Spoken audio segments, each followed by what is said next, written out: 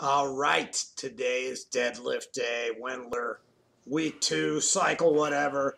It's all about the threes up to 90% of your best or your training max deadlift. And I started with some power cleans. Nothing special was happening there today. Little fatigued. Spent the weekend at Disney walking around with my 9-year-old, my 7-year-old, my wife, and my 82-year-old mom, who can still hang at Disney with the family. And I ate a lot of food, drank a lot of beer, still 165 pounds. But if you've ever been to Epcot and you've been to the German restaurant, you know the type of food I was eating. Lots and lots of starch. So I kind of low carbed it today. And been eating a lot of hard-boiled Easter eggs, which I was instructed to do by my wife because we never waste any food and I eat it all.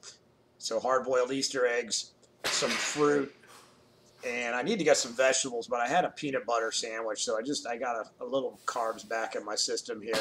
But I only 165. Now this is only 347.75 pounds because Dumbo here forgot to put the other 2.75 pound plate on the bar. It's missing from the left side. Looking at that bar, it's missing a 2.75, but I didn't seem to notice.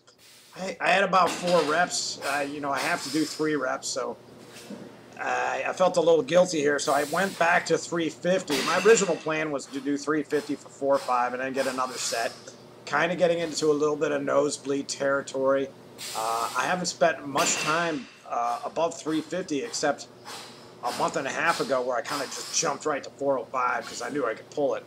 But from here on in, it gets interesting at 531 because I'll start moving into the 350s. And that's a good place for me to be to kind of just develop some strength, work on keeping tight. And you got to love these, the Illuminated front squats. I'm missing my head at the top. But I have 195 on there, doing some pause squats, spending some time ATG style down in the bottom there. And that feels pretty good when you're down there. And I have to say, this is kind of helping me with the squats. I've been kind of noticing I'm putting like 10 or 15 pounds more on lately, when I'm just kind of doing my off-day squat workouts. And this is a little off-day squat workout here.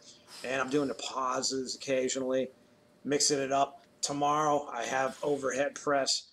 I'll be back. I had to miss that one for the weekend. Catch you later.